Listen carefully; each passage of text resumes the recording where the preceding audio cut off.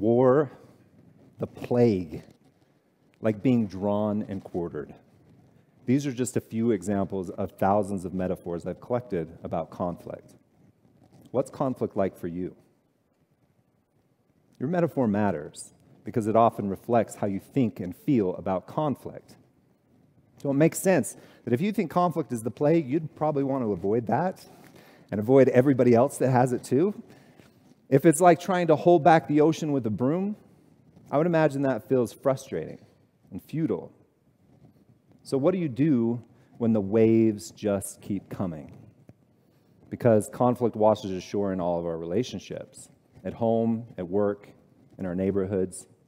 You've probably already been given advice on how you should deal with it. Communicate. But sometimes talking about it seems to make it worse. Don't go to bed angry. So you stay awake and now you're angry and tired. Or you just have to learn to compromise. But if your compromise has ever felt like you don't get what you want, I don't get what I want, but at least together we're mutually miserable.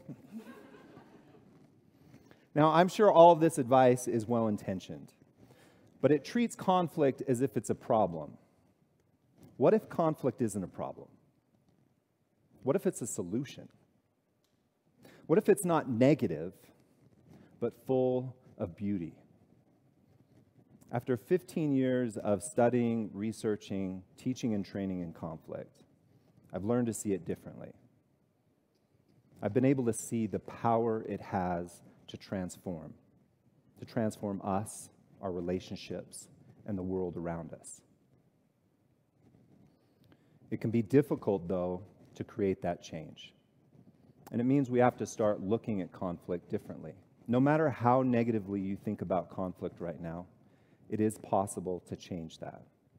It takes 3 keys in order to do that. The first is to recognize what our conflict is really about. I have a 4-decade-long history of fighting about the dishes. When I was a kid, I hated doing dishes, and I fought with my parents and my siblings on nearly a weekly basis about whose turn it was. When I got to college, I fought with my roommates about the dishes because sometimes they'd go home for the weekend and they'd leave behind their dirty dishes with their half-eaten burritos with congealed ketchup and bowls of funky, fermenting, green Lucky Charm milk in the sink.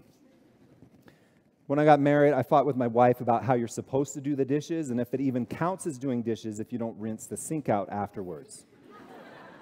With my own kids, I've fought about the dishes, about them not dirtying 15 cups a day because they get a new one every single time they get a drink of water, and trying to get them to help load and unload the dishes. I mean, maybe I'd have just switched to paper plates. But maybe it's not about the dishes. As I think back as a kid, it wasn't about the dishes, it was about independence, wanting to make my own decisions. With my roommates, it wasn't about the dishes. It was about wanting to feel respected and wondering if they valued the relationship the same way that I did. With my wife, it's not about how I do the dishes. It's wanting to feel competent and likable no matter how I do them. And with my kids, it's not about the dishes. It's about my identity as a father, trying to teach them respect and responsibility. You see, conflicts are a lot like icebergs. What we see on the surface may seem small, but what's underneath can send boats like the Titanic to the bottom of the ocean. And if I don't pay attention to what's underneath my own conflicts, it can rip holes in my relationships. Conflict is about so much more, about our identity, our relationships, the things that really matter to us. And as you're thinking about your own conflicts, maybe you can start to see that they might be about something more.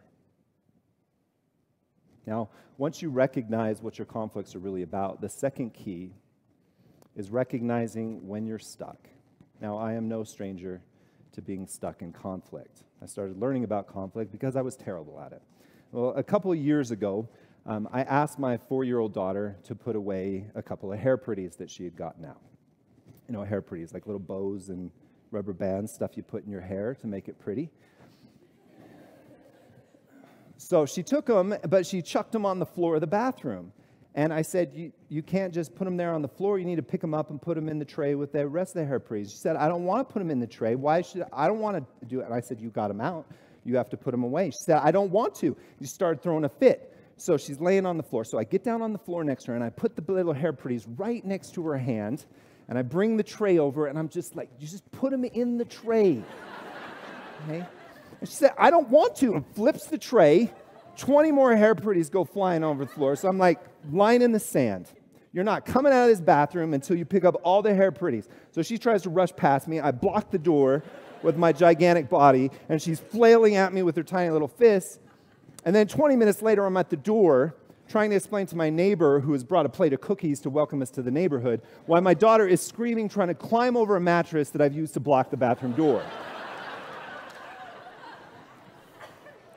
Now, that may be entertaining for you, but at the time, for me, not so much. Like, I was stuck. That was not working very well for me. Have you ever been in your own conflicts and thought, this is not working so well for me? See, the thing that gets me stuck there is justification. And justification is believing that I'm blameless. And it's so seductive. Because in conflict, if I'm blameless, then I don't have to do any of the work to change. I'm not the one that needs to change. Somebody else needs to change. And it keeps us stuck. As you think about your own conflicts, do you ever feel justified but stuck? You know, again, that might feel nice in the moment, but in the end, it's pretty dissatisfying. It keeps us doing the same conflicts over and over again, and nothing changes. You can get unstuck. If it's not working for you, you can find a different way. The third key in unlocking the beautiful, transformative power of conflict is to start learning to speak responsibly. To have those kind of conversations where we can create change in ourselves, in our relationships, in the world around us, it requires vulnerability, ownership, communication, acceptance, boundaries. It's hard work, though. It can be as hard as trying to learn a new language. I've created the acronym VOCAB to help you in those moments to think about how you can be responsible in your conflict, how you can create the change that you want. And it starts with vulnerability. Vulnerability is my willingness to let myself be seen, to share who I really am, how I really feel, even my mistakes, to share the needs that I have that are below the surface. Now, when I'm vulnerable, I take off my armor of justification and defensiveness. I put down my weapons of blame and accusation. And that can be terrifying. But it's beautiful because it disarms our conflicts and it creates the potential for us to connect instead of to fight.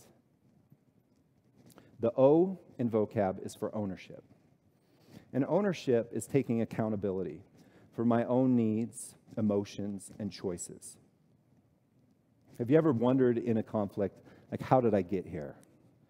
Maybe you're in the proverbial doghouse and you're sleeping on the couch. Or maybe your conflicts have escalated into the ridiculous and you have a mattress blocking the door of your bathroom. The beauty of ownership is when I look at my choices and my emotions in my conflicts, it starts to help me map the contributions that I make. I can see how I got here. I can see exactly which direction I'm headed. And if that's not working for me, it empowers me. I can shift direction.